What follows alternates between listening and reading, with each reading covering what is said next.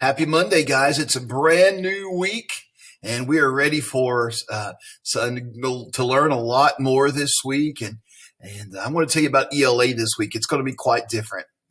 This week, ELA is going to be very short, probably 15 minutes every day. And here's why. This is the week that you have to take the Hamilton County benchmark test for the first 9 weeks. And these tests show what you've learned, how much you've learned. And I'm excited to see how much you've learned. Even though you're doing it virtually, I know you have learned so much that you're going to do so well on these benchmark tests. You know what I hope? I hope you do better than the students who've been here at school. I hope you score higher than them. I believe you can. So I want you to try your really hardest on the benchmark tests this week. You know by now that we're going to do them during our Google Meets at noon each day. And these benchmark tests can take up to an hour. And so I'm going to give you make up that hour by making ELA very easy, because you probably spend an hour on ELA each day. So instead of doing another hour of ELA, I'm going to let you have a little break before you take the benchmark test. So there's no assignments this week for ELA. It's very, very simple. Here's what you're going to do each day. Every day you're going to listen to a storyline online story. I know you like these. And then you get to go take an AR test on it. So that's the deal. Here's the deal. You do this for me. Excuse me. You do this for me.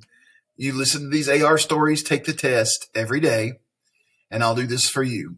That's all you have to do, because I want you to have your brain really ready to go for these benchmark tests, because I'm excited to see how well you're going to do. Well, this first story is called Snapsy the Alligator. We've talked about parts of stories this week or this year. We've talked about the plot, the setting, the theme, the point of view. We've talked about a lot of things in the story. We've talked about the characters. We've talked about having a narrator, like we had in The Witches when we read it, a narrator telling the story. Well, this story takes a twist on characters and narrators. In the story Snapsy the Alligator, Snapsy is the character, and there's a narrator telling the story. But in this story, the author uses her imagination in saying, what would happen if the character of the story got into an argument with the narrator of the story? Wouldn't that be strange? And see, that Snapsy the Alligator is kind of a grumpy guy. He's kind of grumpy, and the narrator isn't always saying stuff that's very nice about this alligator. Well, to be honest, Snapsy gets kind of tired of it and goes off on the narrator in this story.